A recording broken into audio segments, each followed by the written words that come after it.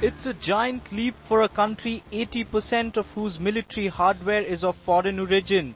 India on Saturday attempted to put itself on the path of self-reliance by beginning the assembly of a 40,000-ton indigenous aircraft carrier at Kochi.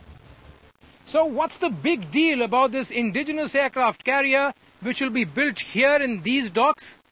Well, this will herald the arrival of India as an expeditionary power capable of launching airstrikes 8,000 nautical miles away from its shores. And all this muscle will be Swadeshi. Over the next 10 to 12 years, we hope to place orders for something like 60 more platforms.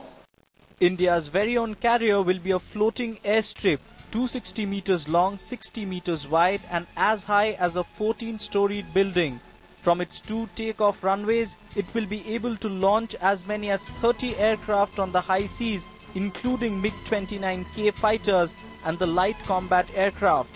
Its 4 gas turbines will produce 80 megawatts of power, enough to light up a small city. It will need a crew of 1,600 and is expected to eventually cost about $3 billion before it's handed over to the Navy in 2014. Over 875 of these blocks have to be welded together to make up India's first indigenous carrier. Ahead of the polls, putting his stamp on this carrier on his home turf is Antony's last hooray as Defence Minister. 6 years down the line, India's first indigenous aircraft carrier is going to be a metaphor for national capability. It is going to be perhaps the biggest brand ambassador for the Made in India tag. With camera person Praveen PS from Kochi, this is Vishal Thapar.